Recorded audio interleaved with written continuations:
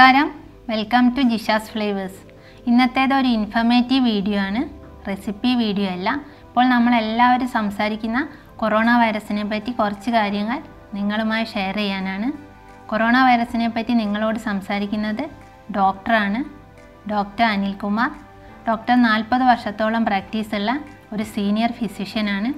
കഴിഞ്ഞ 30 വർഷമായി ഡോക്ടർ ദുബായിലുണ്ട്. ഇതൊരു ഇൻഫർമേറ്റീവ് വീഡിയോ ആയതുകൊണ്ട് തന്നെ നിങ്ങൾ മാക്സിമം നിങ്ങളുടെ ഫ്രണ്ട്സിനും ഫാമിലിക്കും ഒന്ന് ഷെയർ ചെയ്ത് കൊടുക്കണം. ഇനി കൊറോണ വൈറസിനെ പറ്റി ഡോക്ടർ എന്താണ് സംസാരിക്കുന്നതെന്ന് നമുക്ക് കേൾക്കാം. Hello everyone. ഇപ്പോൾ ലോകത്തെ മൊത്തം പരിഭ്രാന്തിയിലാക്കിയിരിക്കുകയും ഒരുപാട് ചർച്ച ചെയ്യപ്പെടുന്നതുമായ വിഷയമാണ് ഒരു ചൈനയിൽ നിന്ന് ഉത്ഭവിച്ച വൈറസ്. കൊറോണ വൈറസ് എന്ന പേരിൽ തുടങ്ങി ഇപ്പോൾ COVID-19 എന്ന് COVID-19 എന്ന് WHO നാമകരണം ചെയ്തിരിക്കുന്ന വൈറസ്. ഇത് ഒരു പുതിയ വൈറസ് അല്ല, കുറേ കാലമായിട്ടുള്ള വൈറസിൻ്റെ ഒരു വകഭേദമാണ്.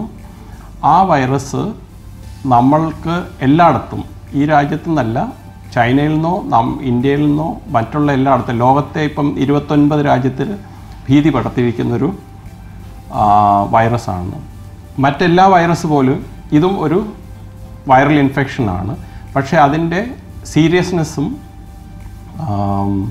നെറ്റ് എഫക്റ്റും പിന്നെ മരണസംഖ്യയും ഇതുവരെ വന്നതിനേക്കാളും കൂടുതലായതുകൊണ്ട് തന്നെയാണ് അതിനെപ്പറ്റി നമ്മൾ കൂടുതൽ പരിഭ്രാന്തരാകുന്നതും കൂടുതൽ കെയർഫുള്ളായിരിക്കണം. നമ്മൾ സൂക്ഷിച്ച് കാര്യങ്ങൾ ചെയ്താൽ വളരെ നന്നായിരിക്കും. ആദ്യമായിട്ട് ഈ വൈറസ് ഇതുവരെ കണ്ടുപിടിച്ചിട്ടുണ്ടെങ്കിലും അതിനെപ്പറ്റി കൂടുതൽ നമുക്കറിയില്ല. പിന്നെ അതിനെപ്പറ്റി വാക്സിനോ അല്ലെങ്കിൽ മറ്റ് മരുന്നുകളോ ഒന്നും തൽക്കാലം അവൈലബിൾ അല്ല. WHO കണക്കനുസരിച്ച് വാക്സിൻ വരാൻ മിനിമം 2 വർഷത്തോളം എടുക്കും. അപ്പോൾ ഇപ്പോൾ നമുക്ക് ആകെ ചെയ്യാൻ പറ്റുന്നത് ഈ വൈറസ് ബാധിക്കാതിരിക്കാനുള്ള വഴികൾ നോക്കുക. അതിൽ ബേസിക്സ്, അതായത് നമ്മൾ പിന്നെയും പ്രകൃതിയിൽ അല്ലെങ്കിൽ നമ്മൾ ജീവിതത്തിൽ പാലിക്കേണ്ട ബേസിക് കാര്യങ്ങൾ വളരെ ഇമ്പോർട്ടൻ്റ് ആണ്. അതിനെപ്പറ്റി പറയുമ്പോൾ നല്ല വായു, നല്ല വെളിച്ചം, നല്ല ഫുഡ്, ക്ലീൻ അറ്റ്മോസ്ഫിയർ, ഇങ്ങനെയുള്ള കാര്യങ്ങൾ നമ്മൾ ശ്രദ്ധിച്ചു കഴിഞ്ഞിട്ടുണ്ടെങ്കിൽ ഈ വൈറസിൻ്റെ ട്രാൻസ്മിഷൻ അവോയ്ഡ് ചെയ്യാൻ പറ്റും. അതുപോലെ തന്നെ അതിൻ്റെ വ്യാപ്തി കുറയ്ക്കാൻ പറ്റും. അതിൽ ഏറ്റവും കൂടുതൽ ഇമ്പോർട്ടൻ്റ് എന്ന് പറയുന്നത് സൂര്യനാണ്. സൺലൈറ്റിൽ മിക്കവാറും ഈ വൈറസിന് സർവൈവ് ചെയ്യാനുള്ള ചാൻസസ് വളരെ വളരെ കുറവാണ്. മിക്കവാറും വൈറസ് ഒന്നും ഒരു 25 ഡിഗ്രിയുടെ മുകളിൽ ചെന്ന് കഴിഞ്ഞിട്ടുണ്ടെങ്കിൽ സർവൈവ് ചെയ്യാനുള്ള ചാൻസ് കുറവാണ്. അതുകൊണ്ടാണ് ഇപ്പം തണുപ്പ് കാലത്തും വിൻ്ററിലും ചൈനയിൽ ഇത് ഔട്ട് ബ്രേക്ക് വന്നു. പിന്നെ തണുപ്പുള്ള രാജ്യങ്ങളാണ് കൂടുതലായിട്ട് വരുന്നത്. നമ്മുടെ നാട്ടിൽ ഇപ്പം തൽക്കാലം ചൂട് ഒരു വിധത്തിൽ അനുഗ്രഹമാണ്. കാരണം എന്ന് വെച്ചാൽ അത്രയും ചൂടുള്ള അറ്റ്മോസ്ഫിയറിൽ ഈ വൈറസ് പടരാനും അത് കൺട്രോൾ ചെയ്യാനും കുറച്ചുകൂടെ സംവിധാനം എളുപ്പമായിരിക്കും. പിന്നെയുള്ള കാര്യം, ഇത് പടരാതിരിക്കാൻ ആദ്യമായിട്ട് ചെയ്യേണ്ടത്, അസുഖം വന്നിട്ടുണ്ടോ അല്ലെങ്കിൽ കോണ്ടാക്റ്റ് വന്നിട്ടുണ്ടോ ആൾക്കാർ അത് അറിഞ്ഞിരിക്കണം. പിന്നെ ബാക്കിയുള്ളവരെല്ലാവരും അതിനെപ്പറ്റി ഒരു പരിജ്ഞാനം ഉണ്ടായിരിക്കേണ്ടത് വളരെ ആവശ്യമാണ്. ആദ്യമായിട്ട് വരുന്നത് ക്രൗഡുള്ള, അതായത് ഒരുപാട് തിക്കും തിരക്കും ഉള്ള സ്ഥലങ്ങളിൽ കഴിയുന്നത് അവോയ്ഡ് ചെയ്യുക പോകാൻ. പിന്നെ ജലദോഷം, പനി, ചെറിയ ഇൻഫെക്ഷനൊക്കെ ഉള്ള സമയത്ത് അതിനെ അത്യാവശ്യം ട്രീറ്റ് ചെയ്യുക, ഓവറായിട്ട് ചികിത്സിക്കാതിരിക്കുക.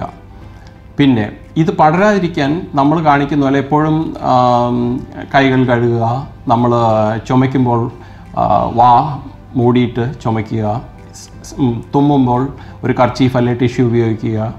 അങ്ങനെ അത് പടർത്താതിരിക്കാം. പിന്നെ ഒരു മാസ്ക് വെച്ചതുകൊണ്ട് മാത്രം അത് പടരാതിരിക്കില്ല. കാരണം ഈ വൈറസ് എന്ന് പറയുന്ന പാർട്ടിക്കിൾസ് നമ്മുടെ കണ്ണുകൾക്കെന്നല്ല, സാധാരണ മൈക്രോസ്കോപ്പിൽ പോലും കാണാൻ പറ്റുന്ന അതിലും ചെറുതായിട്ടുള്ള സൈസുകളാണ്. അപ്പോൾ ഇലക്ട്രോൺ മൈക്രോസ്കോപ്പിൽ മാത്രം കാണുന്ന ഒരു വൈറസ് എന്ന പാർട്ടിക്കിൾ സാധാരണ ഒരു സംവിധാനത്തിൽ കൂടെയും അത് പിടിച്ചു നിർത്താൻ പറ്റില്ല. അതിലും ചെറുതാണ് അതിൻ്റെ സൈസ്. അതുകൊണ്ട് തന്നെ നമ്മളിത് വരാതിരിക്കാനുള്ള വഴികൾ നോക്കുക. ഏറ്റവും കൂടുതൽ നമ്മൾ ഇതിനെ തടയാൻ പറ്റുന്ന ഡിസിൻഫെക്റ്റൻസോ അല്ലെങ്കിൽ മരുന്നുകളോ ഒന്നും ഇതുവരെ കണ്ടുപിടിച്ചിട്ടില്ല. നമ്മൾ ഇത് പറയുമ്പോൾ സാധാരണ ഒരു ജലദോഷത്തിന് ഇതുവരെ മരുന്നില്ല എന്നുള്ള ഒരു കൺസെപ്റ്റ് നമുക്ക് എല്ലാവർക്കും മനസ്സിലാവും. പക്ഷേ എല്ലാ വൈറസും പോലെ ഇത് തനിയെ കെട്ടടങ്ങും, അതല്ലെങ്കിൽ അതിൻ്റെ വീര്യം കുറയും. ഇപ്പോൾ തന്നെ ഈ വൈറസ് നിലവിൽ വന്നിട്ട് അല്ലെങ്കിൽ ഇതിൻ്റെ ഉത്ഭവം എന്നാണെന്നോ എത്ര കാലമായിട്ട് ഇത് ഉണ്ട് എന്നൊന്നും നമുക്കും അറിയില്ല, ആർക്കും ഇല്ല. ചൈനയിൽ ഇത് തുടങ്ങി ഉത്ഭവിച്ചു, ചൈനീസ് ഗവൺമെൻറ് അത് ഡിക്ലെയർ ചെയ്തു, അതുവരെ ആർക്കും അറിയില്ല എത്ര കാലമായി ഇത്, എവിടെയൊക്കെ പടർന്നിട്ടുണ്ട്, ആരൊക്കെ പോയിട്ടുണ്ട്, ഇതിലേക്ക് പോയിട്ടുണ്ടെന്ന് നമുക്കും അറിയില്ല. അങ്ങനെ ഒരു സിറ്റുവേഷനിൽ ഇപ്പോൾ ചൈനയിൽ തന്നെ മരണസംഖ്യ വളരെ കൂടാനുള്ള ഒരു കാരണം, ഒന്ന് ഇതിന് മരുന്ന് ലഭ്യമല്ല, പിന്നെ രണ്ടാമത് വാക്സിൻസ് ഇല്ല, മൂന്നാമത് തണുപ്പ്, നല്ല കൊടും തണുപ്പും മഞ്ഞ്, ഫോഗ്, ഇങ്ങനെയുള്ള ഹൈ ഹ്യൂമിഡിറ്റി, ഇങ്ങനെയുള്ള അന്തരീക്ഷത്തിൽ വൈറസ് സർവൈവ് ചെയ്യുക മാത്രമല്ല അത് പടരാനുള്ള സാധ്യത വളരെ കൂടുതലാണ്. അതുകൊണ്ട് നമുക്ക് ഫ്രഷ് എയറായിട്ട് നല്ല വായു, നല്ല വെളിച്ചം, നല്ല ആഹാരം, നല്ല വെള്ളം, ഇങ്ങനെയൊക്കെയുള്ള ആ ബേസിക് കാര്യങ്ങളെപ്പറ്റി ശ്രദ്ധിക്കുക എന്നുള്ളതാണ് പ്രധാനമായിട്ടുള്ള കർമ്മം. ഇതിൽ സർക്കാരുകൾക്ക് പലതും പറയാനും ചെയ്യാനും ഒക്കെ പറ്റുമെങ്കിലും നമ്മൾ നമ്മുടേതായ രീതിയിൽ ഇതിനെ കൺട്രോൾ ചെയ്യാനുള്ള വഴികൾ നോക്കുകയാണ് നല്ലത്. ഇതിനെപ്പറ്റി ഓർത്തിട്ട് നമുക്ക് ഒരുപാട് അങ്ങ് പേടിച്ച് അല്ലെങ്കിൽ ഭയന്ന് ഓടിപ്പോകാൻ പറ്റത്തില്ല. കാര്യം ഇതിനു മുമ്പ് തന്നെ ഇതേ ഗ്രൂപ്പിൽപ്പെട്ട വൈറസാണ് സാർസ്, SARS എന്ന് പറഞ്ഞതും MERS, MERS എന്നും പറഞ്ഞ് വന്ന വൈറസുകൾ. ഇത് രണ്ടും ഇപ്പോൾ നമുക്ക് അധികം ഇതിനെപ്പറ്റി കേൾക്കാറില്ല. അതിനെപ്പറ്റിയുള്ള മരണമോ അല്ലെങ്കിൽ സീരിയസ്നെസ്സോ അല്ലെങ്കിൽ സിക്നെസ്സോ ഒന്നും ഈയിടെയായിട്ടൊന്നും പത്രങ്ങളിലോ അല്ലെങ്കിൽ മീഡിയയിലൊന്നും വന്ന് കണ്ടില്ല. അതിൻ്റെ കാരണം ആ വൈറസ് സ്വയമായിട്ട് അതിൻ്റെ സ്ട്രക്ചർ ചേഞ്ചായി കാണും. ഇപ്പോൾ തന്നെ ഈ കൊറോണ വൈറസ് എന്ന് പറയുന്ന COVID-19 അത് വന്ന സമയത്ത് ചിലപ്പോൾ മൈൽഡായിരുന്നായിരിക്കാം. ഇപ്പോൾ എന്തോ കാരണം കൊണ്ട് അതിൻ്റെ സ്ട്രക്ചർ, അതായത് അതിൻ്റെ ഒരു ഘടകം DNA-യും RNA-യും സ്ട്രാൻഡ് മാത്രമായിരിക്കും ഉള്ളത്. അപ്പോൾ അതിലെന്തോ ഒരു മാറ്റം സംഭവിച്ചിട്ടുണ്ട്. ആ മാറ്റമാണ് ഇപ്പോൾ ഇതിനെ ഇത്രയും ഒരു അപകടകരമാക്കി മാറ്റിയിരിക്കുന്നത്. ഈ മാറ്റം ഒരുപാട് നാൾ നിൽക്കാൻ ചാൻസ് ഇല്ല. ഇത് അതിൻ്റേതായ രീതിയിൽ വൈറസിൻ്റെ സ്ട്രക്ചർ, വൈറസിൻ്റെ ജിനോം എന്ന് പറയും, അത് ചേഞ്ച് ആയിക്കൊണ്ടിരിക്കും. അത് ചേഞ്ച് ആവുന്ന അനുസരിച്ച് ഇതിൻ്റെ വ്യാപ്തിയും ഇതിൻ്റെ സീരിയസ്നെസ്സും അതിൻ്റെ വിറുലൻസ് എന്ന് പറയും, അതായത് കൂടുതൽ ഒരു പരാക്രമം അല്ലെങ്കിൽ ആളുകളെ കൂടുതൽ ഇൻഫെക്റ്റ് ചെയ്യാനുള്ള സാധ്യതകളൊക്കെ കുറഞ്ഞുകൊണ്ടിരിക്കുകയാണ്. അപ്പോൾ നമ്മൾക്ക് ആദ്യമായിട്ട് ചെയ്യേണ്ടത് ഇത് ബേസിക് നമ്മുടെ ഫെസിലിറ്റീസും ബേസിക് കാര്യങ്ങൾ, ബേസിക് മര്യാദകൾ, ബേസിക് സിവിക് സെൻസ്, ഇതൊക്കെ നമ്മൾ പാലിക്കുക.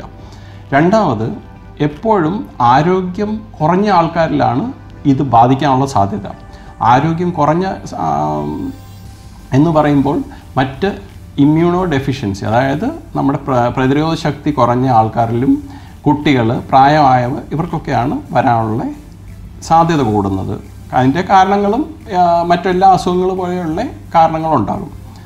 ഇതൊന്നും പോരാതെ ഇപ്പം UAE-യിൽ ഒരു 73 വയസ്സ് ഉള്ള ചൈനീസ് നാഷണലാണ് ഡയഗ്നോസ് ചെയ്തിട്ട് ഇപ്പോൾ ക്യൂർ ആയിരിക്കുന്നത്. അതുപോലെ തന്നെ കേരളത്തിൽ പോസിറ്റീവായിരുന്ന രോഗികൾ ആർക്കും ഇതുവരെ അസുഖമില്ല, സീരിയസ്നെസ് ഒന്നുമില്ല, മരണപ്പെട്ടിട്ടുമില്ല. അതിൻ്റെ അർത്ഥം ഈ വൈറസ് തന്നെ അത് കുറഞ്ഞു വരുന്നുണ്ട്, അതിൻ്റെ എഫക്റ്റ് കുറഞ്ഞു വരുന്നുണ്ട്. പക്ഷേ ചൈനയിൽ ഇപ്പോഴും മരണസംഖ്യ കണ്ടുമാനം കൂടിക്കൊണ്ടിരിക്കുന്നതാണ്. അതിൻ്റെ കാരണങ്ങൾ എന്താണെന്ന് ഇപ്പോഴും നമുക്കറിയില്ല, ഒന്നിനെപ്പറ്റി നമുക്കറിയില്ല. പക്ഷേ നമുക്ക് കുറച്ച് സമയമെടുത്ത് അതിൻ്റേതായ, ഇപ്പം WHO-യുടെയും അമേരിക്കയുടെയും ഒക്കെ ടീം അവിടെ പോയിട്ടുണ്ട്. അവരിൽ നിന്ന് എന്തെങ്കിലുമൊക്കെ പുതിയത് കണ്ടുപിടിച്ചിട്ട് അതിന് മെഡിസിനോ വാക്സിനോ ഒക്കെ ഉണ്ടാക്കാനുള്ള ചാൻസ് കുറവാണ്. വൈറസ് വന്നിട്ട് ആ അസുഖം വന്നു സ്ഥിരീകരിച്ച് അതിനെ ട്രീറ്റ് ചെയ്ത്, അല്ലെങ്കിൽ സിംറ്റമാറ്റിക്, അതായത് വന്നിരിക്കുന്ന അസുഖത്തിൻ്റെ എന്താണ് വരുന്നതെന്ന് വെച്ചാൽ അതനുസരിച്ച് ട്രീറ്റ് ചെയ്ത് ഇപ്പോൾ വന്നിരിക്കുന്ന കുറേ ആൾക്കാർ അതിൻ്റെ കൊറോണ നെഗറ്റീവായി വന്നിരിക്കുന്നത്, അത് വളരെ ഒരു പോസിറ്റീവ് സൈനാണ്. നമുക്കെല്ലാവർക്കും വളരെ പ്രതീക്ഷയും ആശയമൊക്കെ തരുന്ന ഒരു സംഭവമാണ്. അതിൻ്റെ അർത്ഥം ഇപ്പോൾ 73 വയസ്സുള്ള ഒരാൾക്ക് അത് റിക്കവർ ചെയ്യുന്നുണ്ടെങ്കിൽ ഏജ് അല്ല ഫാക്ടർ. അപ്പോൾ ഏജ് മാത്രമല്ല, മറ്റെന്തെങ്കിലുമൊക്കെ ഘടകങ്ങൾ കാണും ഇവർക്ക് അസുഖങ്ങൾ വരാനും. പിന്നെ ഇപ്പോൾ ചൈനയിലാണെങ്കിൽ മരണപ്പെട്ടിരിക്കുന്ന ചെറുപ്പക്കാർക്ക് എന്തുകൊണ്ടാണെന്നുള്ളത് നമ്മൾ അന്വേഷിക്കേണ്ടിയിരിക്കുന്നു. അതിനെപ്പറ്റി അന്വേഷിക്കാൻ പല വഴികൾ നോക്കുന്നുണ്ട്. ഒരു 2 വർഷം മുമ്പ് WHO പ്രഖ്യാപിച്ചിരുന്ന ഇതുപോലൊരു ഇൻഫെക്ഷൻ ഇവർ നേരത്തെ മുൻകൂട്ടി കണ്ടിരുന്നതാണ്.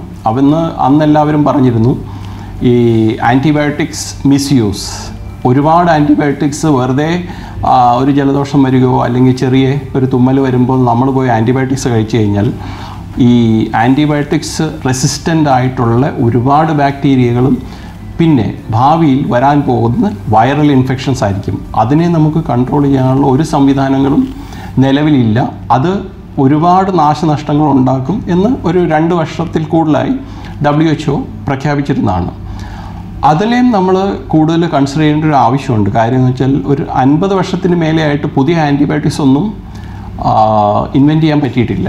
അതുപോലെ തന്നെ ആൻറ്റി വൈറൽ എന്ന് പറയുന്ന മെഡിസിൻസ് സാധാരണ ആൾക്കാർക്ക് കിട്ടാനും ബുദ്ധിമുട്ടാണ്, അത് വളരെ എക്സ്പെൻസീവാണ്. അതിൻ്റെ പ്രയോജനം എത്ര വരെ ഉണ്ടെന്ന് ഇതുവരെ നമുക്ക് 100% കൺഫേം ചെയ്യാൻ കഴിഞ്ഞിട്ടില്ല. ഇനി ഇതിനെ ഇപ്പോൾ ഒരു കൊറോണ വൈറസ് വന്നു, ആ വൈറസിനെ നമുക്ക് ഡിറ്റക്റ്റ് ചെയ്യാനുള്ള ലാബും ടെക്നിക്കൽ കാര്യങ്ങളും അത് എല്ലായിടത്തും അവൈലബിൾ അല്ല. പിന്നെ അതുമാത്രമല്ല, ഇതിൻ്റെ ടെസ്റ്റുകൾ വളരെ എക്സ്പെൻസീവാണ്. PCR-നെയും RNA-യും ഡിറ്റക്ഷനും അങ്ങനെയൊക്കെയുള്ള ടെസ്റ്റുകളാണ്. അത് വളരെ ഒരു ഹൈലി സോഫിസ്റ്റിക്കേറ്റഡ്, അതായത് വൈറോളജി ഇൻസ്റ്റിറ്റ്യൂട്ട്സിൽ മാത്രമേ അവൈലബിൾ ആയിട്ടുള്ളൂ. ഒരു സാധാരണക്കാർക്ക് കണ്ടുപിടിക്കാൻ പറ്റിയ ഒരു ടെസ്റ്റുകളൊന്നും സംവിധാനമൊന്നും അവൈലബിൾ അല്ല. ഇപ്പോൾ നമുക്ക് ചെയ്യാൻ പറ്റുന്നത് നമ്മൾ എത്രയും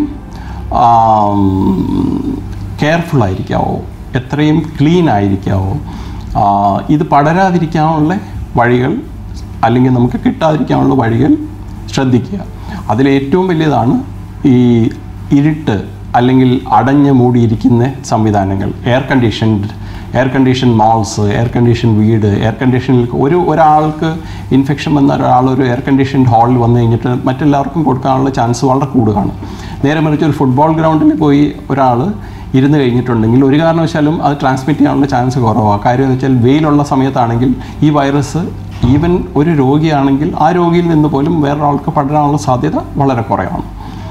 ആ വൈറസ് അങ്ങനെ പടരുമ്പോൾ എയറിലോട്ട് വരുന്നത് ഡ്രോപ്ലെറ്റ് ഇൻഫെക്ഷനൊക്കെ അത് നശിച്ചു പോകും. ഈ വൈറസ് ചത്തൊടുങ്ങുന്നു. അതാണ് അതിൽ സംഭവിക്കുന്നത്. പിന്നെ ഡയറക്റ്റ് കോണ്ടാക്റ്റ്, ഈവൻ ഒന്ന് ഷേക്ക് ഹാൻഡ് ചെയ്യുകയോ അല്ലെങ്കിൽ നമ്മൾ വഴി കൂടെ നടക്കുമ്പോൾ അത് ആർക്കും പ്രിവെൻറ്റ് ചെയ്യാൻ പറ്റുമോ? വൈറസിന് ഒരിടത്തും പോകാനോ വരാനോ അല്ലെങ്കിൽ ട്രാൻസ്മിറ്റ് ചെയ്യാനൊന്നും പ്രത്യേകിച്ച് ഒരു സംവിധാനമൊന്നും ആവശ്യമില്ല. നമ്മുടെ വായുവിൽ, നമ്മുടെ വെളിച്ചത്തിൽ, നമ്മുടെ വെള്ളത്തിൽ എല്ലാം ഉണ്ട്. പക്ഷേ അതിനെ നിർവീര്യമാക്കാനുള്ള പ്രക്രിയകൾ പ്രാകൃതമായിട്ടുള്ള പ്രകൃതി തരുന്ന ഒരു കാര്യങ്ങളെ നിലവിലുള്ളൂ. ബാക്കി ആൻറ്റി വൈറൽ എന്ന് പറയുന്ന സബ്ജക്ട്സ് അല്ലെങ്കിൽ ഈ കെമിക്കൽസോ അതൊന്നും ഇപ്പോൾ നിലവിലില്ല. ഇനി അടുത്തെങ്കിലും നമുക്ക് ഡെവലപ്പ് ചെയ്യുമെന്നുള്ള ഒരു പ്രതീക്ഷ വെക്കാം. ഇപ്പോൾ നമ്മുടെ നിലവിലത്തെ സാഹചര്യം അനുസരിച്ച് നമ്മുടെ ഉദ്യോഗസ്ഥന്മാരും ഹെൽത്ത് അതോറിറ്റീസും അത് ഗൾഫ് മൊത്തമായിട്ടുള്ള ഗൾഫിലെ ആരോഗ്യരംഗത്ത് പ്രവർത്തിക്കുന്ന എല്ലാവരും ഇന്ത്യയിലാണെങ്കിലും നമ്മുടെ ഹെൽത്ത് അതോറിറ്റീസും സ്ഥാപനങ്ങളൊക്കെ വളരെ ശ്രദ്ധപൂർവം അല്ലെങ്കിൽ അവരെ കൊണ്ട് കഴിയാവുന്ന രീതിയിൽ എല്ലാ കാര്യങ്ങളും വാൺ ചെയ്യുന്നുണ്ട്. നമ്മൾ അവർ പറയുന്നതൊക്കെ അനുസരിക്കുക. പിന്നെ എന്തെങ്കിലും ഒരു ബുദ്ധിമുട്ടുള്ളവർ ഏറ്റവും അടുത്തുള്ള ഹോസ്പിറ്റലിൽ റിപ്പോർട്ട് ചെയ്യുക. ഒഴിഞ്ഞു മാറുന്നതിനേക്കാളും അല്ലെങ്കിൽ ഓടി ഒളിക്കാൻ പോകുന്നതിനേക്കാളും നല്ലത് അത് റിപ്പോർട്ട് ചെയ്ത് കഴിഞ്ഞാൽ അവരെ ആരും പിടിച്ച് ജയിലിടുകയോ അങ്ങനെയൊന്നും ചെയ്യാൻ പോകുന്നില്ല. പക്ഷേ അവരുടെ ആരോഗ്യത്തിനും അത് വേറൊരാളുടെ ആരോഗ്യത്തിനും നല്ലതായിരിക്കും. നാടിനും നാട്ടുകാർക്കും വേണ്ടി അത്രയെങ്കിലും ചെയ്യാനുള്ള മനസ്ഥിതി നമ്മൾ എല്ലാവരും ഓരോരുത്തരും കാണിച്ചിരിക്കണം. അതുകൂടാതെ വേറെ ഏതെങ്കിലും വഴിയിൽ കൂടെ നമുക്ക് ഇത് കൺട്രോൾ ചെയ്യാനുള്ള ഒരു വഴിയും വാക്സിനും മരുന്നും ഒക്കെ അടുത്ത് തന്നെ എത്രയും പെട്ടെന്ന് നമുക്ക് ആ ഒരു സംവിധാനം ഉണ്ടാകട്ടെ എന്ന് പ്രാർത്ഥിച്ചുകൊണ്ട് ഞാൻ നിർത്തട്ടെ.